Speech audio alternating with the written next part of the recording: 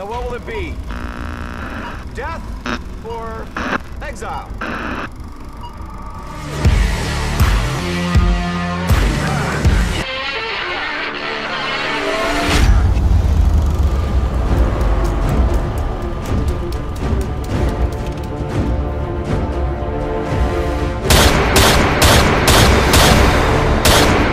Hello, this is the Nerd Circuit from the film Exiles. I'm coming to you with an extended review on Rambo Last Blood.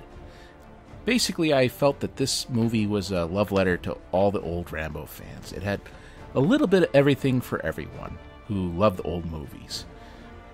Basic overview of the story is that John Rambo, once he comes back from the previous movie, he comes back to his father's farm and he takes it over and he raises horses.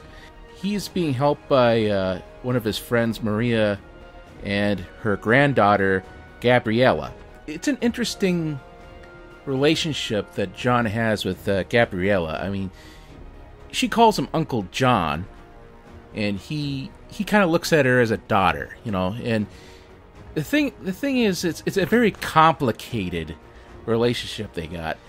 Essentially, what's happened here is Gabriella's kind of estranged from her father, and it's weighing hard on her.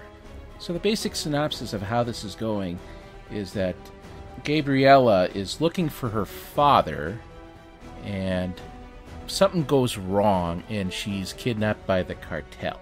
Now, I'm not going to go into any more details because I don't want to go into spoilers. One of the great things about this particular movie, it definitely follows the Rambo formula. If you watch any Rambo movies, you know what I'm talking about. I thought this movie was pretty well paced.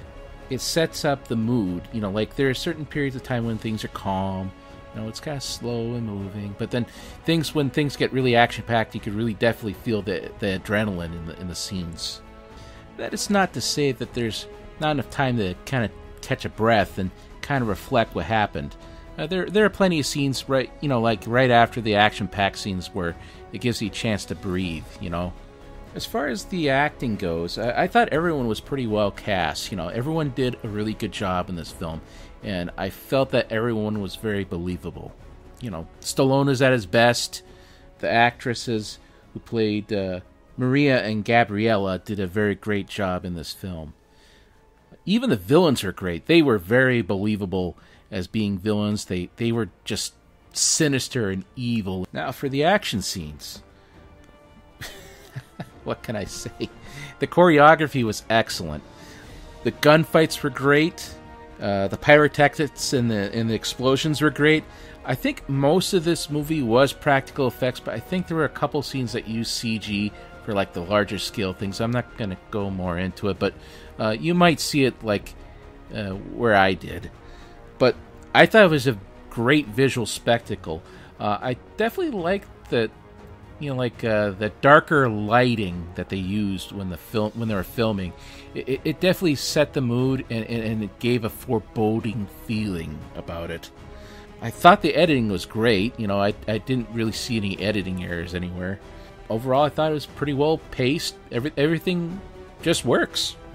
So my overall feelings for this movie. Well, I really loved it. I really genuinely thought it was great. I highly recommend it. If you're fans of old 80s or 90s films, you're going to love it.